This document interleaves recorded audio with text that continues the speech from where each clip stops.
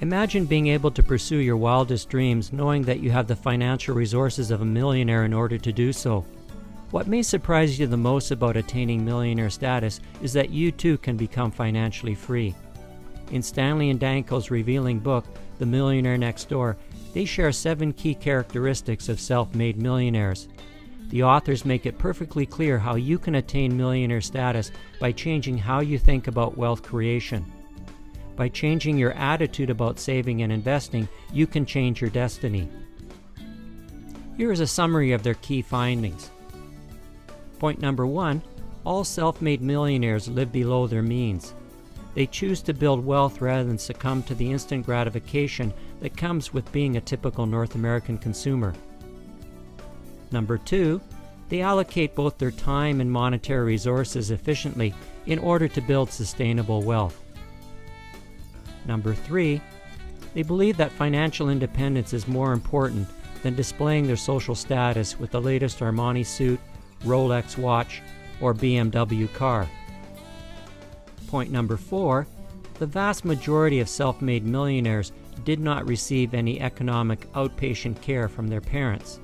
In other words, they did not receive any significant financial gifts to get them where they are. Number 5, the children of self-made millionaires are economically self-sufficient. This aligns well with the above point. Number 6, self-made millionaires are proficient in targeting investment opportunities.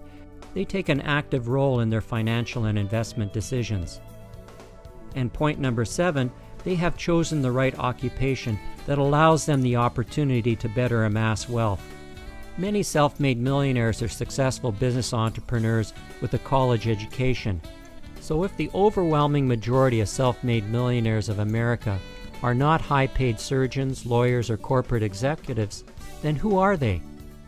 The simple answer, your neighbor down the street with the middle-class lifestyle. Stanley and Danko point out in their findings that to become wealthy requires focusing primarily on 3 factors, namely, number 1, discipline, staying with a simple wealth accumulation plan.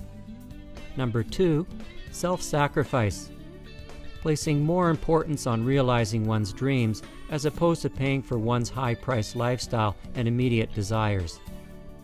Number 3, hard work, realizing that wealth building is an active process requiring ongoing effort. The big question to ask yourself is, am I willing to reorient my lifestyle today and make the necessary sacrifices to become wealthy? What would it take for you to say yes to realizing your dreams? Join us today by investing in your education. To your ongoing success as an investor,